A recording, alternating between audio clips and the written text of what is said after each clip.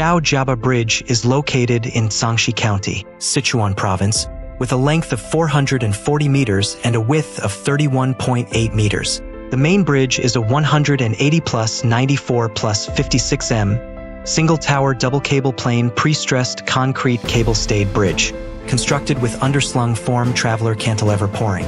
The main body of the underslung form traveler truss adopts the structure of 2 longitudinal beams and 2 cross beams. The component materials are all made of steel Q355 and box structure. The front cross beam adopts a reinforced structure to prevent deflection for large spans.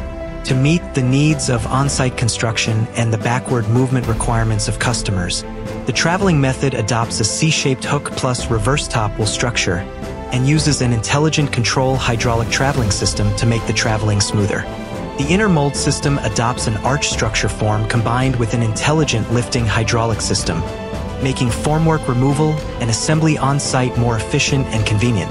Before leaving the factory, the form travelers are pre-assembled and thoroughly tested for various parameters to ensure smooth construction on-site. Before assembling the form traveler, the UN engineering team conducted a thorough technical briefing to ensure the product's safety during use. At the same time, on-site guidance is provided for crucial links such as the assembly and lifting of the form traveler to ensure the construction progress of the project. At present, the first section pouring of the underslung form traveler has been completed and it has moved smoothly. UN will work with the project construction team to complete the bridge closure as soon as possible and contribute to improving traffic and urban economic development in Cangxi.